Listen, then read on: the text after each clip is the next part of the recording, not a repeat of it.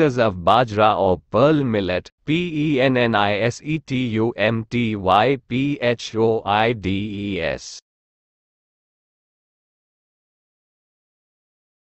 Downy mildew or green ear Sclerospora graminicola.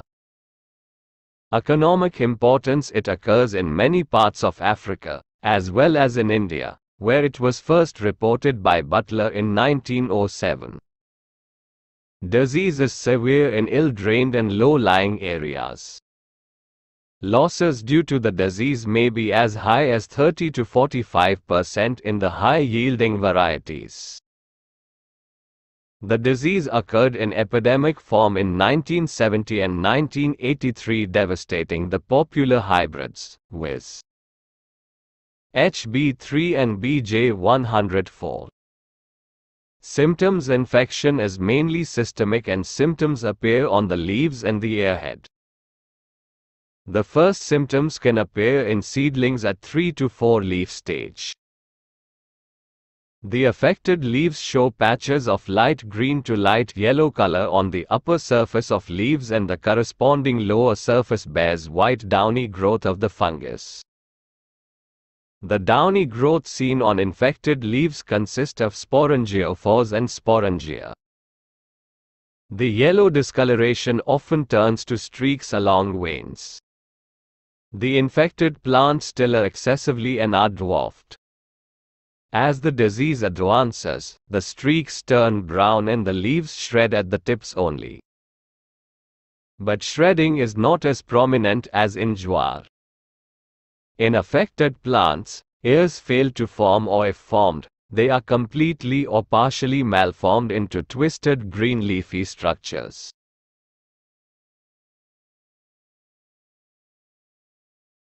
Hence the name green ear disease. The infection converts the various floral parts, including glumes, palea, stamens and pistil, into green linear leafy structures of variable length. As the disease advances, the green leafy structures become brown and dry, bearing masses of oospores. Ears malformed into green leafy structures. Pathogen: the mycelium is systemic, non-septate and intercellular in the parenchymatous tissues. Short, stout, hyaline sporangiophores arise through stomata and branch irregularly to produce sterigmata bearing the sporangia. Sporangia are hyaline, thin-walled and elliptical, and bear prominent papilla. Oospores are round in shape, surrounded by a smooth, thick and yellowish-brown wall. Disease cycle: the oospores remain viable in soil for 5 years or longer, giving rise to the primary infection on the host seedling. Oospores attached to the seed also cause primary and systemic infection of seedlings. Secondary spread is through sporangia, which are active 31. During rainy season, disseminated by air and water. Secondary infection may not develop into systemic infection, but leads to local infection. The pathogen readily infects Teosinthe, Euclena mexicana, and Sateria italica. Favorable conditions: formation of sporangiophores and sporangia is favored by very high humidity, 90%, presence of water on the leaves and low temperature of 15 to 25 oak. Management: 3/4 selection of seed from healthy crop, 3/4 collect diseased plants, especially before oospores are formed, and burn them. 3/4 summer deep plowing, 3/4 rogue out infected plants.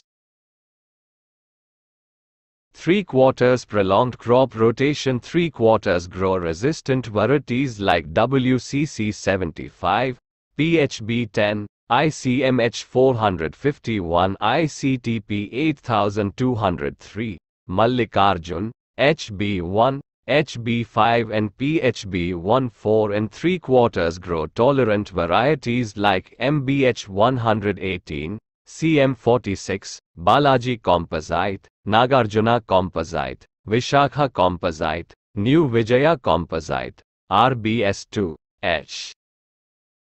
3/4 treat the seeds with metalac soil, Apron 3-5 SD, at 6 grams per kilogram or Tiram or Kaptan at 4 grams per kilogram. 3/4 spray Mancozeb at 0.25% or metalac soil, Ridomil MZ, at 0.2% starting from 30 days after sowing in the field. Rust. Pachynia pennisetum. Economic importance. Rust occurs in all Bajra growing areas. Symptoms first appear mostly on lower leaves as minute, round raised reddish-brown pustules. Eurydocery occur in groups on both surfaces of leaf and leaf sheath. The pustules may also be formed on stem and peduncles. Dark brown to black teleospores are produced late in the season in the Eurydocery or Teleotosauri. In severe infections, whole leaf may wither completely, presenting a scorched appearance to the field. Pathogen. The rust is heteroecious. The fungus has a long life cycle, producing eurydial and teleal stages on Bajra and ischial and pycnial stages on several species of Solanum, including brinjal. Solanum melangina. Oredospores are oval, elliptic or piriform with 4 germ pores, sparsely acanulated and pedicellate. Teleospores are dark brown in color, 2-celled, cylindrical to club-shaped, apex flatted, broad at top and tapering towards base. Favorable conditions. Closer spacing, presence of abundant brinjal plants and other species of Solanum, viz. S. Tauvum, S. Xanthocarpum and S. pubescens, S. Panduriform. The eurydial stage also occurs on the species of Pennisetum, including P. leonis, P. purpurum, P. oriental, P. spicatum and P. polystachyon. Buttis. Disease cycle. Primary infection is from the alternate host, brinjal, in nature. Secondary spread is through wind-borne oredospores. The eurydial stages also occur on several species of Pennisetum. Management. 3/4 removal and destruction of alternate hosts. 3/4 spray thrice at 15 days interval with wettable sulfur at 0.3% or Mancozeb at 0.2% starting from 21 days after planting. 3/4 grow resistant varieties like RT 814-3, PT 826/4, PT 829/5, H. Ergot or sugary disease. Claviceps fusiformis or C. microcephala. Economic importance. During 1967–78, the disease broke out in epidemic proportions on newly introduced hybrid Bajra varieties. On HB1 and HB2 hybrids, the disease occurred in epidemic form and caused 25% losses in grain yield in Bagalkot, Belgaum and Bijapur areas of Karnataka. In severe infections, 41 to 70% yield losses are also reported. Symptoms. The symptom is seen by exudation of small droplets of light pinkish or brownish sticky fluid, honey dew, from the infected spikelets. Under severe infection, many such spikelets exude plenty of honey dew which trickles along the earhead onto the upper leaves, making them sticky. This attracts several insects. In the later stages, the infected ovary turns into small dark brown sclerotail bodies larger than the seed and with a pointed apex which protrude from the florets in place of grain. Pathogen: the fungus attacks the ovary and grows profusely, producing masses of hyphae which form sclerotial bodies. The pathogen produces septate mycelium which produces conidiophores which are closely arranged. Conidia are hyaline and one-celled. The sclerotia are small and dark gray but white inside. Sclerotia are 3 to 8 mm long and 0.3 to 15 mm broad. Disease cycle: sclerotia are viable in soil for 6 to 8 months. The primary infection takes place by germinating sclerotia present in the soil. Secondary spread is by insects or airborne conidia and ascospores. The role of collateral hosts like Centrus ciliaris and C. setigerus in perpetuation of fungus is significant. The fungus also infects other species of Pennisetum. Favorable conditions: flowers are susceptible to the infection only after stigma emergence and before pollination and fertilization. Overcast sky, drizzling rain with a temperature of 20 to 300 C during flowering period, favor the disease development. Management: 3/4 adjust the sowing date so that the crop does not flower during September when high rainfall and high relative humidity favor the disease spread. 3/4 immerse the seeds in 10% common salt solution and remove the floating sclerotia. 3/4 eradication of collateral hosts. 33. 3/4 grow resistant varieties like PHB 10, 14. Co 2, 3 and Bajra 24. 3/4 spray with Zirim at 0.2% or carbendazim at 0.1% or mancozeb at 0.2% at boot, leaf and flowering stage. Smut. Toliposporium penicillaria.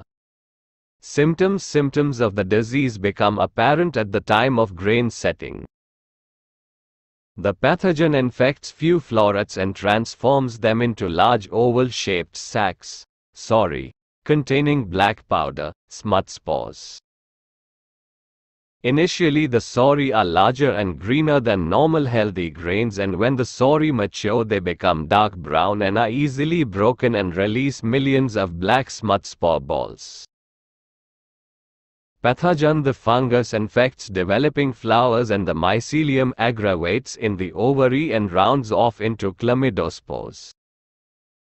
Meanwhile, a wall partly of host and partly of fungus tissues forms into a sorus. The fungus is mostly confined to the sorus. The sori contain spores which are usually in balls and are not easy to separate. No columella is present. Each spore is angular to round and light brown colored with a rough wall. The spores germinate to produce 4-celled promycelium on which the sporidia are formed.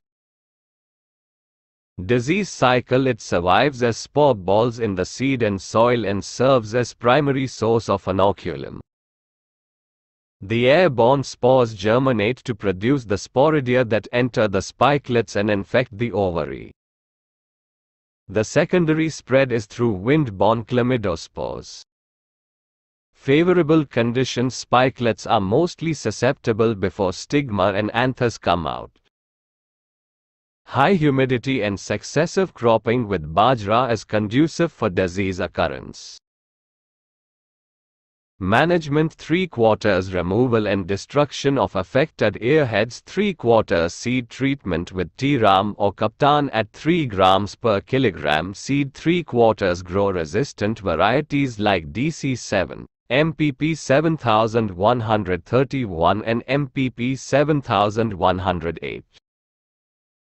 3/4 spray carboxyn or zinab at 0.2%. 34.